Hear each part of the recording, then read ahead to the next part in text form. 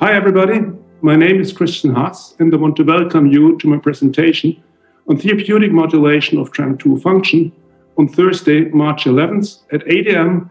in the TREM2 Microglia Symposium. Now, sequence variants in TREM2 are associated with a very strong risk for late onset Alzheimer's disease to a similar extent like ApoE4. In my lecture, I will first give you an introduction into TREM2 function and dysfunction. Then, based on our findings that AD and FTD-related mutations cause a loss of function of TREM2, we developed a TREM2 antibody which boosts a number of protective functions of microglia. These functions include survival, proliferation of microglia, removal of amyloid plaques, remyelination, and many other phenotypes. I'm looking forward to a critical discussion with you of the use of such antibodies in human patients.